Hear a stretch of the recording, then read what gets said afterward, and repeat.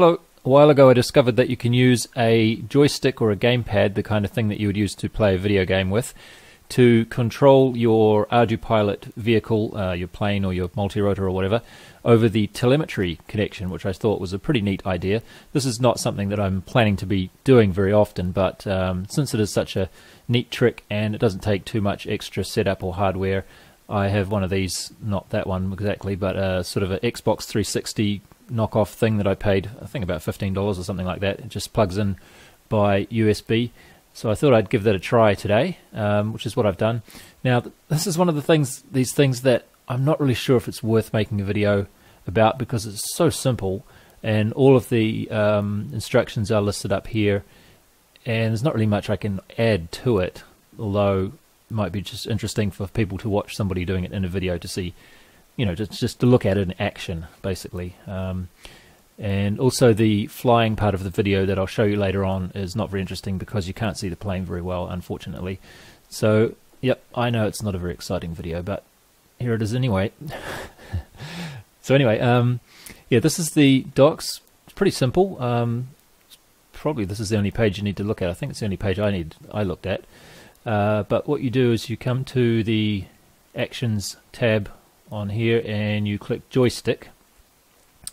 Plug in your USB thing first, your joystick or your gamepad or whatever, and you should find it showing up in here, and it will possibly not show up if you don't have the right drivers installed, and you know, it's the same kind of problem with any hardware that you add to a computer, but presuming you've used this before and you've played video games with it, which I have, and yeah, it should just show up there.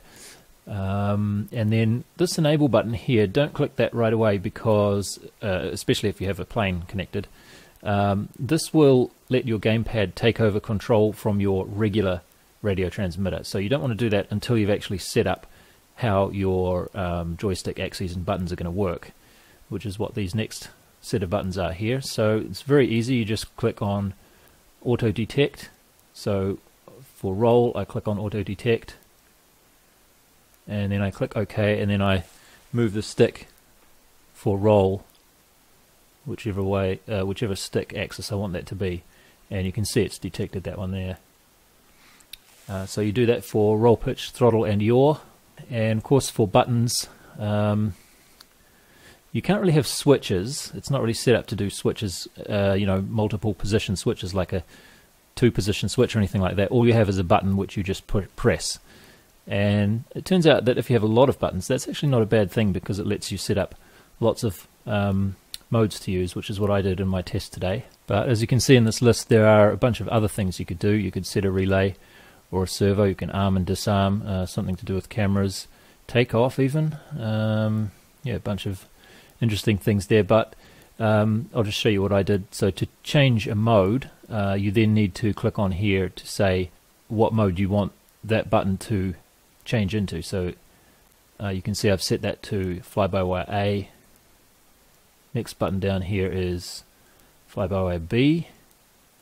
So again, these buttons you would click on auto detect to say that you want to detect that button, then click on OK, and then press the button. You see it going green there?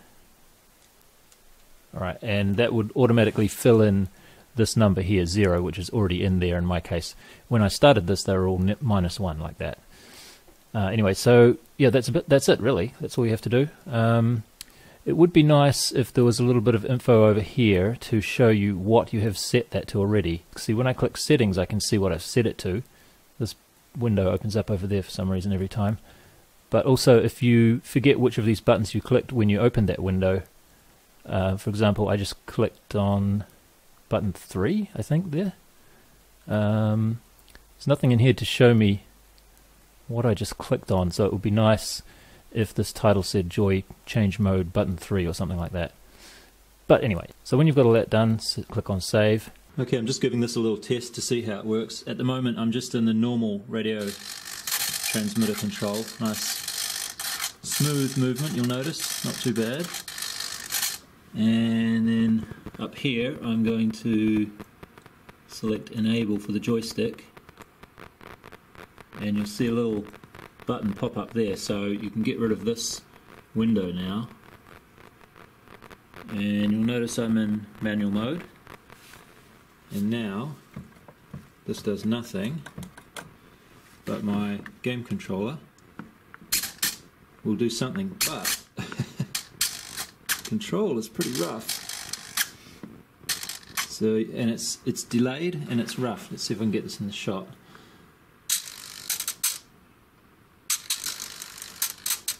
Better than nothing, but I mean, you really wouldn't want to use this in manual mode.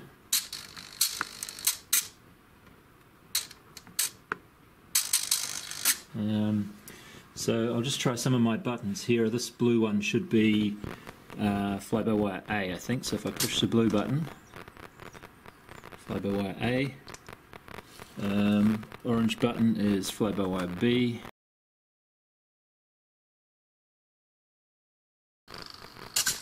Cool. So my take on this is that it's quite useful to use as buttons just to switch modes. So I have actually 4 more buttons on here that I could use. So I could have, what is that, 9.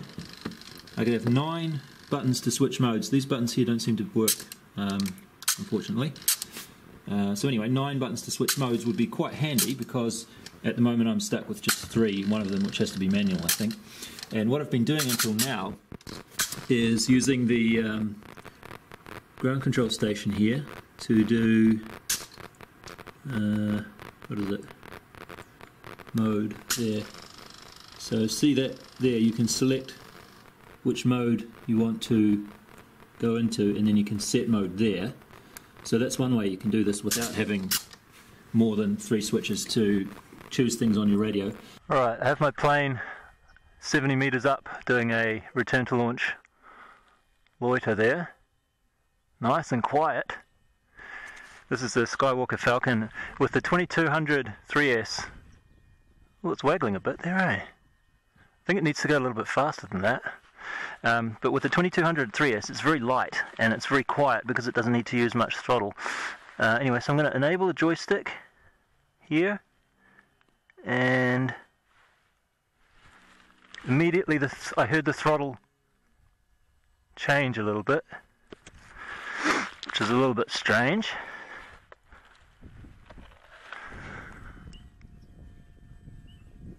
Huh.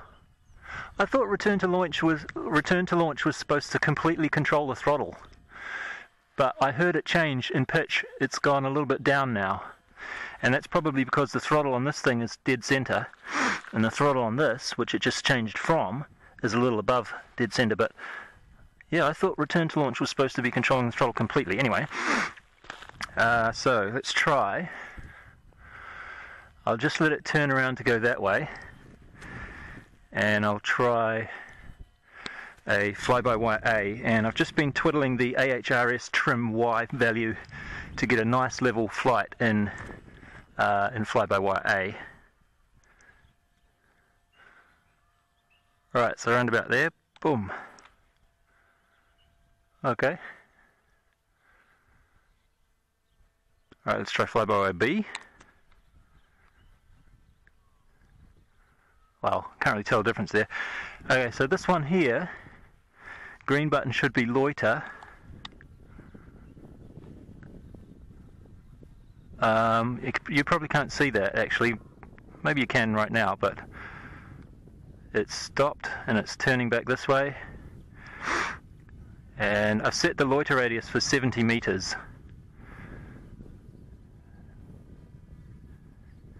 And it is indeed doing a loiter around the point at which I pushed the button there, about there. That looks good. Right, so my 4th button here, number 4, red, is a mission, just a simple mission. It's just going to go from there to there to there. So let me push that about here. Oh, and it changed the altitude by the looks of it a little bit. Oh, so loiter doesn't change the altitude. That makes sense. So I think what happened there was when it was doing fly-by-wire A, it was able to descend just a little bit because my return to launch loiter was 70 meters and the mission is 70 meters. but in between those 2 times it's managed to sink a little bit. Alright, well, it's doing the mission quite nicely there. I'll just let it go over there a little more, because this is a mission with a do jump command after the 3rd waypoint, so when it gets to here it should go back over there. It's so quiet. I can just hear it.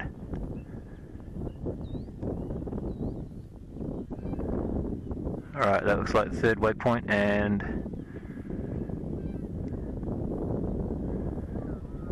should go back over there. Alright, well, it looks like it's doing the mission alright. So let's try my last button, which was return to home. There we go. No altitude change this time, because it was already at 70 meters. Nice. Right, so while it's doing the return to launch loiter, I might just try using the pitch and roll stick a little bit, because this is a safe way to do it, because if something goes wrong and I just let it go, it should go back to doing the return to launch loiter. Alright, I'll do a full left roll. Yep, that's good. Yep, full right roll. And I'll just keep the full right roll on there like that. Yep, looks like it's alright. And I'll let it go now. Huh. Alright, so when you're flying, that slow latency doesn't actually feel too bad, because since it's not in manual mode, you don't have direct control over it anyway. There's a flight controller in between your movements and what actually happens. Right, let's do right again.